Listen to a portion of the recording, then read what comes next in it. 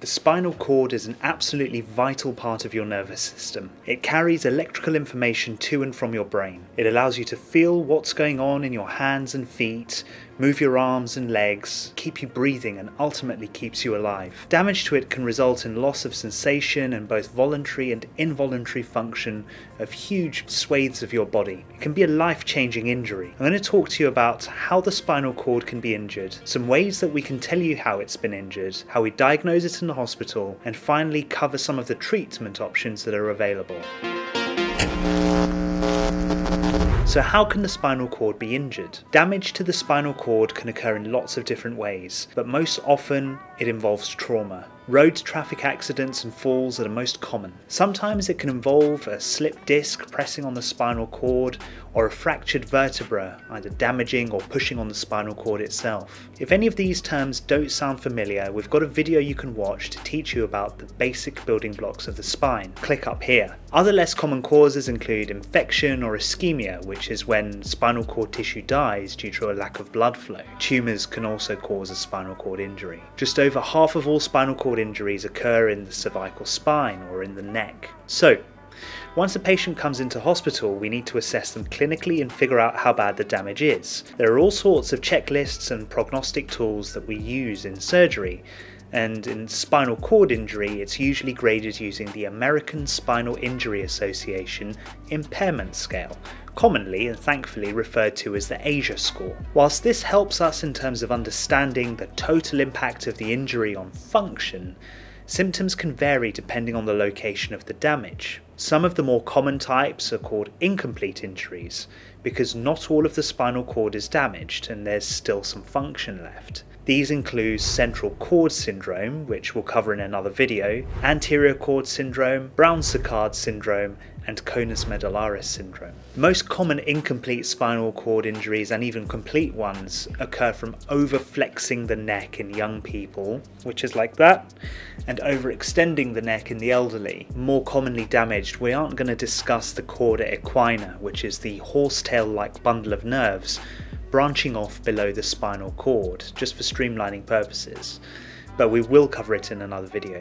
Lastly, it should be noted that complete spinal cord injury is the most drastic of all injuries, since by definition neither your motor nerves, which are responsible for movement, or sensory nerves, responsible for feeling, can communicate with the brain at all. This usually arises from a very significant traumatic event, and these can be severe accidents or penetrating injuries such as gunshots, and that's associated with the worst ASIA scores. So in order to do some investigations and get some diagnoses, we need to do a full neurological examination, and that tells us exactly where the function and the sensation has been lost. Since your body's skin territories and muscle groups correspond to particular nerves that come from the spine, examination can help us identify the spinal level where the injury has occurred, especially if imaging is not immediately available. The information can all plug into the ASIA score. In the end though, imaging is essential to assess the damage.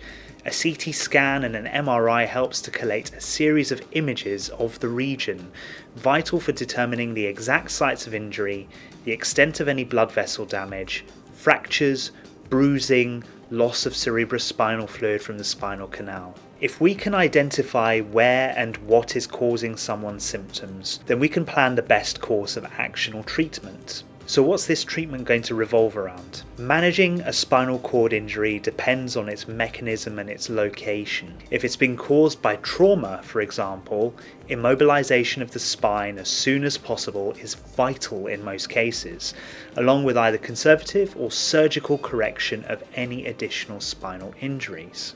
Likewise, if it's in a certain location, the actual surgical procedures used to fix the damage might be different. Surgical correction typically involves removing any blood, fragments of disc that are putting pressure on the spinal cord and the nerves. Commonest of such procedures is known as a decompression or a laminectomy, but after that sometimes screws and rods might need to be put in to scaffold and stabilise the spine. Any compressive damage caused by tumours may involve an operation to remove them. So, Once we fix the problem, surgically or not, if it's required, the next step is spinal rehabilitation. And this is complex and it's different for each individual patient. It's essential that you and the team looking after you have got clear goals set between you to help to achieve the best outcomes for you, especially as you move forward after surgery, for example. Rehabilitation is multidisciplinary. Doctors will often discharge you to a team of specialists who supply pain relief and are focused on relieving nerve pain or providing laxatives to help you open your bowels if you've lost control of that. Your recovery would be treated with both physical and psychological components taken into account. Physical therapists will work on your mobility with you.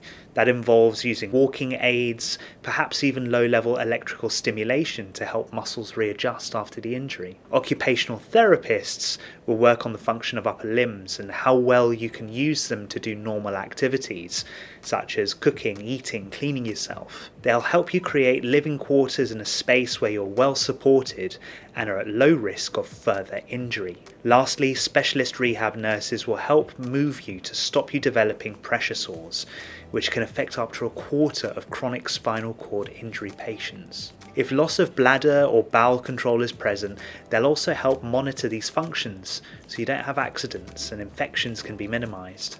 Psychologists can help you with any emotional or behavioural concerns, whilst speech and language therapists can help you with swallowing and communication should there be any difficulties with those. Finally, case and social workers act as a bridge between each specialist groups to streamline your care. So, final notes. Spinal cord injury is a beast with many faces. Positive outcomes cannot be guaranteed even after surgery. Should be noted though that for incomplete injuries treated swiftly with appropriate high quality rehab, people can have major improvements up to 18 months later. For those with more severe injuries, outcomes can be a bit more bleak. But once again, with appropriate medication, rehabilitation and support, there's no reason that patients can't still salvage a decent quality of life regardless. This video was commissioned and supported by the NIHR Global Health Research Group on Neurotrauma, whose aim is to create better neurotrauma care